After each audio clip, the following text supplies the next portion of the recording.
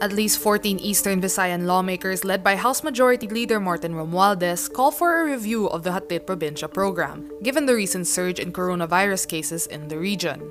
The legislators say Thursday, June 18, the spike in COVID-19 cases in the region was observed as soon as Hatid Probinsya was implemented. Eastern Visayas records 333 cases of COVID-19 as of Wednesday, June 17. The region saw 69 new cases, the biggest spike in cases recorded in the region in a single day, on Wednesday.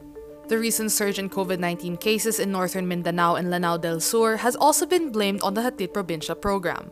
Hatid Probinsya is an ongoing short-term program to transport people unable to return to their provinces due to quarantine restrictions. This is different from Senator Bongo's project Balik Probinsya, which is now temporarily suspended. On Wednesday night, police arrest 16 foreigners who allegedly partied and violated social distancing rules inside a bar in Makati. Makati Police Investigation Unit Chief Major Gideon Ines Jr. says they arrested 15 Cameroonians and 1 Nigerian and retrieved 1 plastic sachet of shabu during the raid. Meantime, researchers based in China and the United States find that the chance of infecting someone jumped to 17.1% among cohabitants, as opposed to the 2.4% chance of infecting someone a patient did not live with. The researchers say the probability of a COVID-19 carrier infecting a family member or flatmate was significantly higher at 39% before they started showing symptoms. This suggests the virus is easily transmissible within its incubation period.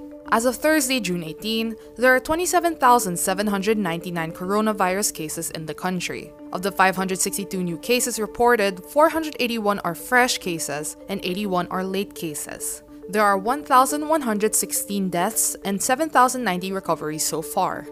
Meantime, the Philippines still needs around 83,000 contact tracers to be considered properly equipped to detect the spread of the coronavirus. The Interior and Local Department says the country has around 52,000 contact tracers. The Philippines needs a total of 135,000 contact tracers to meet the 1:800 ratio of standards set by the World Health Organization.